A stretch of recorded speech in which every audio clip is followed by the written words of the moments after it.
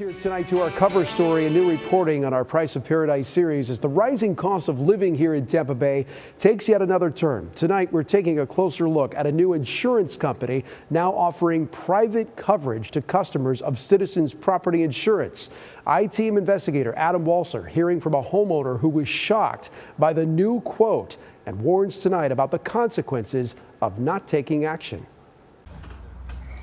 When David Bryant received a depopulation notice in the mail from Citizens Insurance, it didn't come as a total surprise. There's been a dance with me going on Citizens and going off of Citizens. He is one of 100,000 Florida property owners now covered by Citizens, getting offers of coverage from Slide Insurance, a Tampa-based company founded in 2021. The letter's opening line said, "Great news. We've found an insurance company for you." What's the bad news?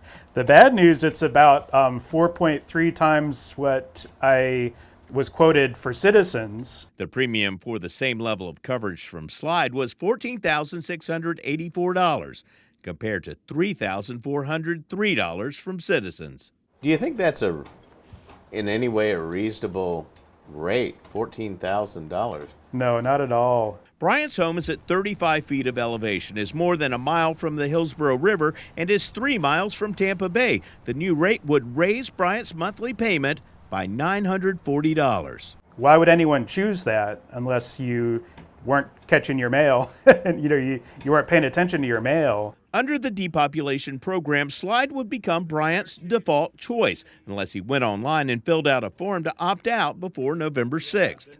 He did that, but he worries others may not take action in time. But if you don't have a computer, if you're not computer savvy, and you're an older person living at home alone, I just worry about folks like that get stuck with these huge Slide bills. Bryant also worries Slide may be taking on too much risk too quickly in a state where hurricanes can produce billions in damages in any year.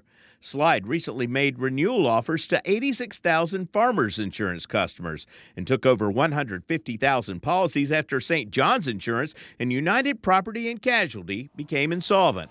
That's in addition to the 100,000 Citizens policies. Do you think that Citizens has much a chance of shedding these policies if there's that much difference in the rates? I think that the business model is that maybe you won't check your mail and then and then you just by default end up with Slide and paying a lot more money. I'm I-Team investigator Adam Walser taking action for you. And we did contact Slide Insurance for comment. We did not hear back from them by our deadline news time tonight. As we continue to